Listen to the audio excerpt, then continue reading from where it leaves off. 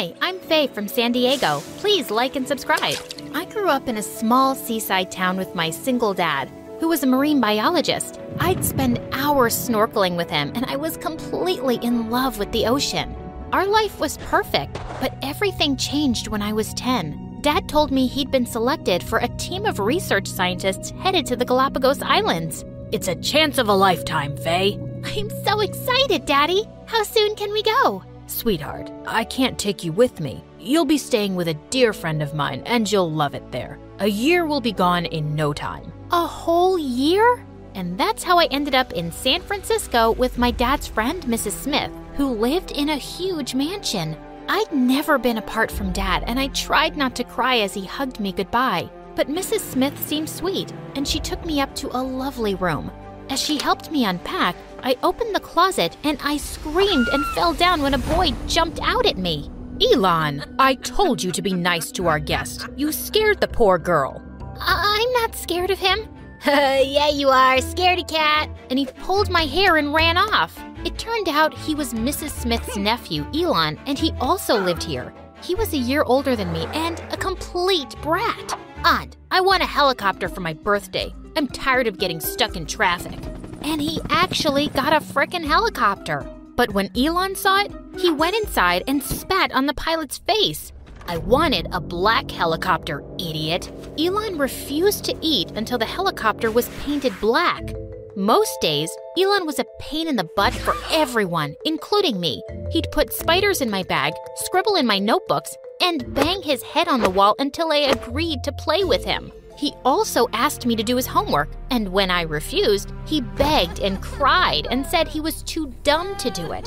I was so puzzled by his behavior sometimes. But Mrs. Smith told me that he had a condition called ADHD, which made him hyperactive and distracted. And I guess I've spoiled him too. It's so hard for me to say no. But I think you'll be a great influence on him. I wasn't so sure, but I'd put up with him. It was only until Dad came back, except Dad didn't come back. His phone calls stopped coming too. Mrs. Smith told me not to worry, but I couldn't help it. I slipped out onto the porch that night and sat on the stairs, crying. Just then, Elon came and sat next to me. What's wrong, Faye? I want my dad to come back. Why? Don't you like living here? No. You tease me, and you're only friends with me because I do your homework.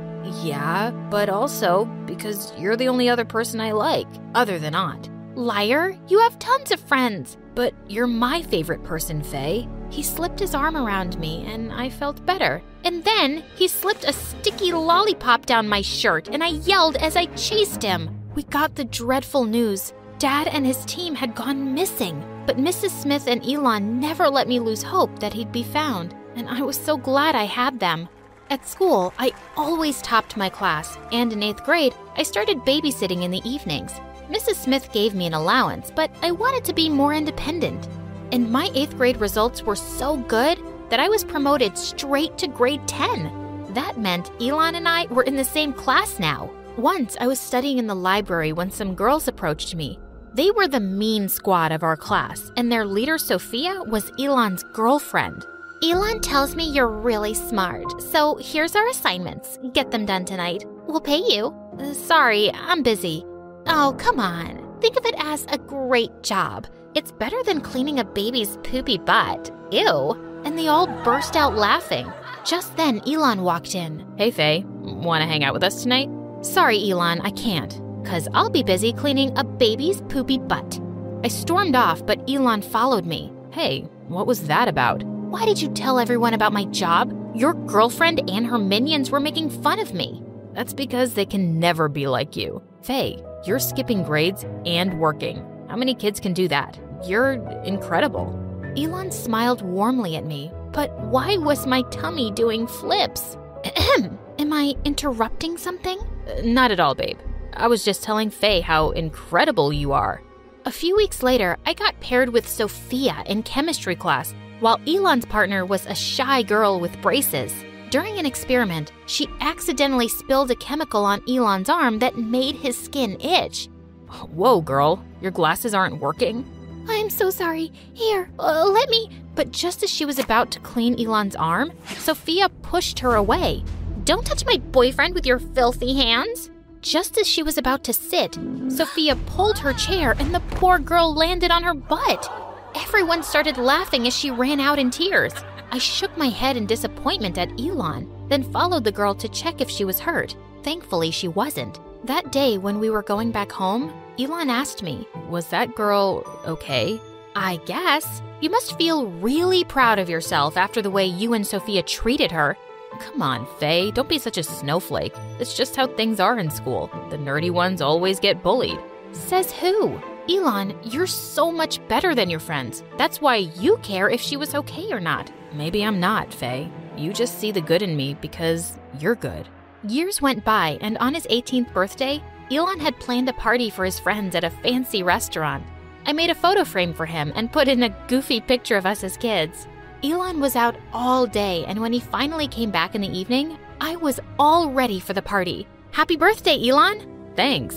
You look great. Going somewhere? Yeah, to the party with you, silly. Oh, yeah, you should totally come. Gosh, that was so embarrassing. I didn't even realize till now that he'd never actually invited me to his party. It was too late to back out, and when I reached the restaurant with him, I could see Sophia glaring at me. She wrapped herself around Elon like an anaconda. Babe, look what I got you. Elon opened her present, and it was the latest PlayStation. I see Faye also got you a gift. Let's see it. But as soon as he opened it, Sophia burst out laughing. You call this tacky thing a gift? Where'd you get it from? The dollar store? I made it myself. That's even worse. Gosh, Elon, what are you gonna do with it?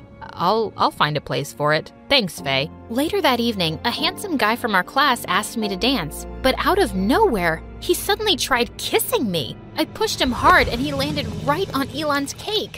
What is wrong with you, Faye? Why are you trying to ruin the party? I'm not. He was kissing me even though I said no. Why would I kiss you? You're not even my type. Elon, I'm not lying. This moron tried to— Enough, Faye. That's my friend you're talking about. And who am I, Elon? You're just a nobody living on his aunt's charity. I looked at Elon, who just stared back at me. That's why I didn't invite you. I knew you just wouldn't fit in. Wow, you're such a jerk.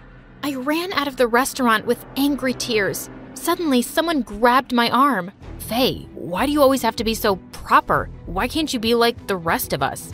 Are you trying to make me feel bad for the way I am? I am so disappointed in you. Of course you are. Who could live up to your high standards? You're just too perfect, a saint. But guess what? No one wants to be with saints because they're freaking boring. You're pathetic, Elon. You keep finding excuses to be the worst version of yourself. Elon and I stopped talking to each other, and since I was headed off to university anyway, I left even sooner. I always kept in touch with Mrs. Smith, though, and graduated university with honors. Soon, I started working as a research scientist in my hometown. A year later, I got the most unexpected call from Mrs. Smith's lawyer. He told me she'd married a rich man and moved to London. Elon inherited her property, but she left me $10 million for my research. I had to go to San Francisco to complete the formalities, but I was dreading facing Elon again. To my relief, he wasn't at the mansion when I got there. On my first night, I couldn't sleep, so I went down to the kitchen. But as I looked for the light switch, I bumped into someone and screamed. Whoa, it's just me. I found myself staring into Elon's face. It's good to see you, Faye. Yeah, ditto. I guess you know why I'm here. I can't believe your aunt did that. Really? You can't? You must have expected it. You two were always so close. I didn't like the way that he said that, so I turned to leave, but he stopped me. Faye, I'm sorry. That came out wrong. Aunt always said she's really proud of you. I mumbled something and rushed back to my room because my heart was beating like crazy. He was more handsome than ever. I met the lawyer the next day for some paperwork, but I didn't see Elon around at all. Later that night, I was about to fall asleep when I heard a baby crying. I followed the cries straight to Elon's room. Elon, whose baby is this? What's she doing here? Gosh, Faye, can you please come and help me first? Just then, Elon pulled off the baby's diaper and he gagged and threw up in the dustbin. I burst out laughing. But seeing Elon's miserable face, I went in and helped clean up the baby. I sang her a lullaby and she dozed off. Now will you tell me whose baby this is? She's my daughter, Angel. Your what? Sophia and I were together all through college. And where is she now? At her parents' place, probably. Faye, I know this is a lot to ask, but Angel's nanny fell ill and she seems to like you. Can you stay and help me for a few days? Sure.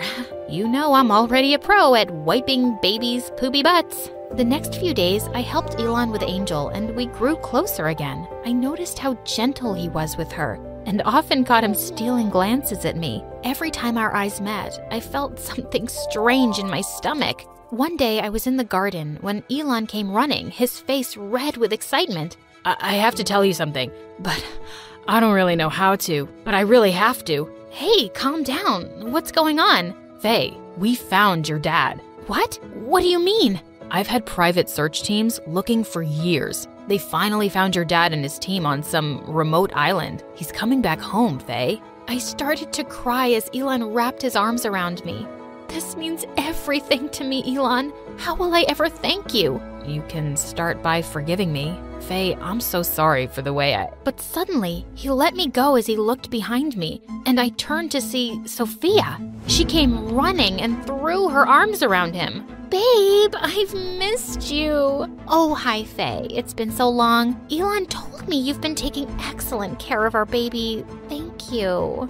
Elon has been in touch with her all this time, giving updates? And that night at dinner, Sophia couldn't stop gushing over Angel. Faye, isn't she perfect? Babe, let's take her to Disneyland this summer, just the three of us. Wouldn't that be perfect? And then Sophia pulled him in for a kiss. Gosh, it was so awkward. But she was Angel's mom, and Angel deserved a complete family. And I had to leave soon. Later that night, I was getting into bed when Sophia walked into my room. Faye, you're really embarrassing yourself. What do you mean? I can see how you look at Elon. You've always been in love with him, haven't you? Oh, poor thing. But trust me, he doesn't feel the same way. He loves me and will always take me back, especially since I'm Angel's mother. So I think you should leave now. We don't need a babysitter anymore. I left the mansion quietly that night. I didn't even wait for the money for Mrs. Smith. I didn't care about anything, except that Dad was coming home. And it was the most bittersweet reunion. My heart was bursting with happiness to see Dad again, and we had years of catching up to do. I would always be grateful to Elon for this. One day, I was busy going through some pictures for work when I heard a familiar voice. Can you please stop leaving without saying goodbye? Elon, what are you doing here? And I figured you didn't need me since Angel's mom was back. Sophia isn't fit to be anyone's mom. Aunt hated her, and when she found out Aunt left, Sophia thought she could convince me to marry her. Faye, she's been threatening to fight for Angel's custody. So I waited for her to make some mistake, and once I gathered proof against her, I kicked her out. Proof? She stole a lot of stuff from the mansion. So that means you don't love her? No, I love you, Faye. I think I've loved you since we were kids. I just always felt you were too good for me. I still think that. But I can't fight my feelings for you anymore. I love you too, Elon. Hi, I'm Ryan, and I have a rare disorder. I don't feel pain. I didn't always know this, though. Here's how it all started. My parents thought I was the most perfect baby in the world. Why? I rarely ever cried. I was laughing most of the time and only broke into tears when I was hungry or needed my diaper changed. My parents' friends who also had babies were so envious that my parents were able to get a full 8 hours of sleep each night. One funny story that my dad tells everyone over dinner is that when I was a toddler, I was playing in the dirt outside. He heard me laughing uncontrollably, so he came to see what could have been so amusing about a pile of dirt. When he looked at me, he gasped. I had a huge scorpion in my hands, and I was just playing with it like it was a teddy bear. He also says I had a huge red mark on my leg where it had stung me. He screamed at me to drop it, then picked me up and ran into the house. I was still laughing, apparently. My parents took me to the doctor to check if I was okay, and I was. However, no one could understand why I wasn't screaming in pain. Before I continue, please don't forget to like the video and subscribe to this channel. And make sure you hit that notification bell for more awesome content like this. I had 2 older brothers who were always pushing each other around, and when I was big enough to play their wrestling and boxing games, they included me too. They were always hitting or punching me, and instead of crying, I just hit and punched back harder. They'd often stop the games because they were in so much pain. I found it all amusing because I felt nothing. When I was about 6, my family and I were on the beach, and my mom got a sea urchin stuck in her foot. She screamed and shouted in pain. Then she burst into tears. My father tried to pull it out, but the more he tried, the more it hurt. I really couldn't understand why it affected my mother so much, so I went into the sea and caught another sea urchin. I dropped it onto the sand and jumped on it. It tickled. "Mom, this is fun. Why are you crying?" I said. "Oh my God, Ryan," she said. We both had urchins stuck in our feet. I was giggling and my mom was crying.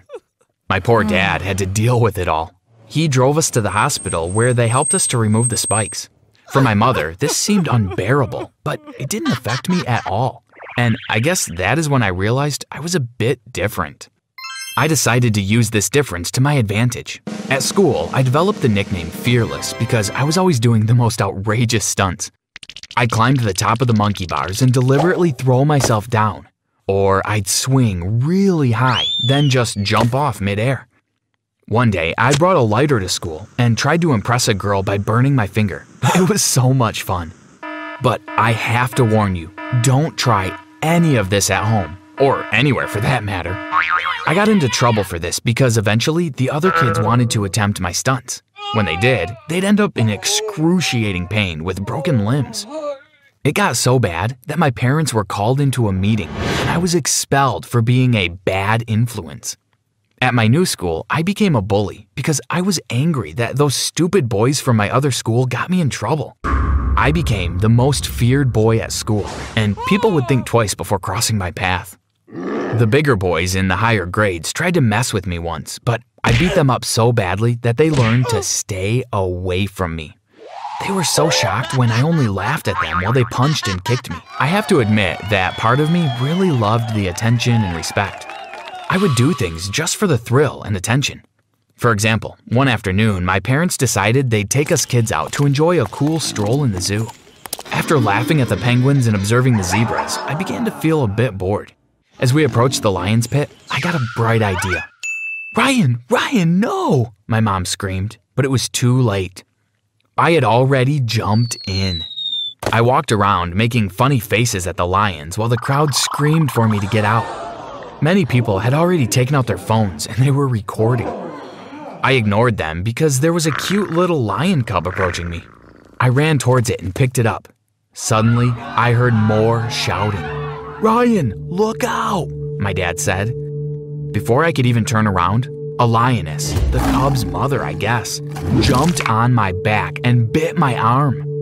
I turned around and pried her jaws apart with my bare arms. Then I laughed and hopped out of the lion's pit. I was bleeding, but I seemed totally unbothered by the whole incident. I went viral that same afternoon. Everyone was talking about me. In the weeks that followed, I became so popular that I was invited by several talk show hosts to talk on their shows. It was all the attention I'd been craving, and more. As a teenager, I continued participating in extreme sports. I got tired of the bully reputation, so when I moved to high school, I hung out with the tough kids who were also into extreme sports. We called ourselves the Daredevils, and every other week we'd try a different challenge. We went mountain biking, paragliding, skydiving, and base jumping, but my ultimate favorite was cliff diving. I loved the adrenaline rush I'd get while falling through the air and then crashing on the sea. Unlike my friends, I had absolutely no fear. One afternoon on one of our cliff diving adventures, I had an experience that influenced the rest of my life. It was just like any ordinary day, but while making silly gestures on a cliff, I ended up losing my balance. Instead of falling into the sea, I hit the rocks and I ended up breaking both my arm and my leg. I only knew this because this is what the x-rays at the hospital revealed. I felt completely fine.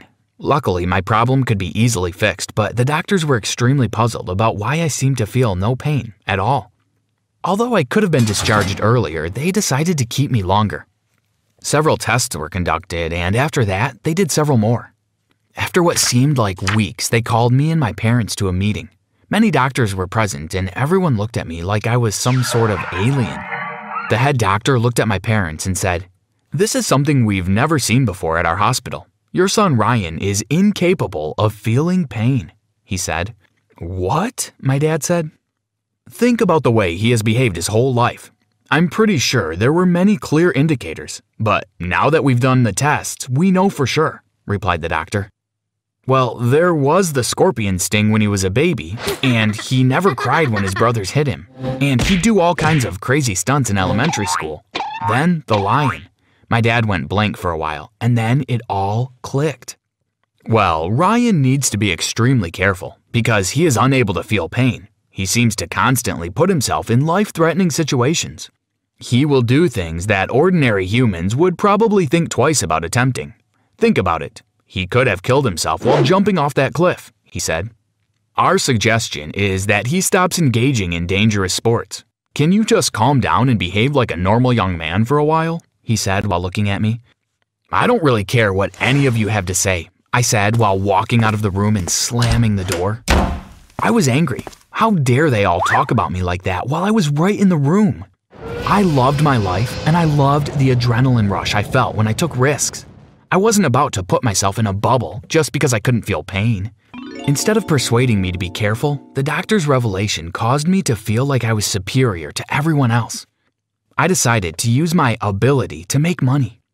I started making videos while I hurt myself to see if I could get lots of views on YouTube. I did everything I could think of. I stuck needles in my hands, smashed bricks on my head, and one time I even set myself on fire. People were horrified, but I found it hilarious. I gained more and more views and more followers. When I finally hit 1 million, I felt the greatest sense of accomplishment I had ever felt in my life. I also continued my dangerous stunts, and when I was old enough to drive, I did every single thing I was told not to do in driving school. I also bought a motorbike, which became my favorite thing in the universe. I learned how to do many stunts, and of course, I did them all without a helmet. This was the worst mistake, and maybe I should have cared and listened to my mom when she begged me to wear it. One night, while I was biking through the mountains and testing out some stunts all by myself, my lights stopped working. It didn't bother me much, but I decided I should try to head back home. I went speeding through the mountains back to the town. I really enjoyed feeling the breeze through my hair. I didn't think that speeding was a bad idea because these roads were usually clear at night. Suddenly, I saw a bright white light and heard a huge bang. Then, everything went black. I woke up to a masked face staring directly at me. I looked around and realized I was in an operating room. I looked at my body and realized I had many cuts all over. The surgeons were trying to stitch me back together, and it looked really gross. I didn't feel anything, but just seeing myself like that really upset me. I was given a few sleeping pills, and when I woke up hours later, my parents were sitting by my side. "Oh, Ryan, my love, what have you done to yourself now?" my mom said while wiping the tears off her face. "What do you mean, Mom? I just feel a bit drowsy, but I'm perfectly fine," I said while trying to sit up. But I couldn't move. I tried and tried again, but nothing worked. "What happened to me?" I asked. "You were in a really horrible accident. You were paralyzed from the waist down, and you might be confined to a wheelchair for the next 3 years, honey," my mom said. "But that can't be. I didn't feel anything," I said, shocked. At that moment, the doctor walked in. "Although you don't feel anything, you have badly injured yourself. Your body needs time to heal. After 2 or 3 years, we'll get started with the physical therapy to help you walk again. But you will never be the same. I'm sorry," he said. I sighed and thought that I should have listened to them when they asked me to be more careful. I was filled with regrets. I now have 1 year left to go, and I'm really hoping that I'll be able to stand soon. Although I still can't feel pain, I feel humiliated and frustrated like this. I should have made better decisions, and when I get out of this wheelchair, I will stop seeking attention and I will try to be a lot more careful.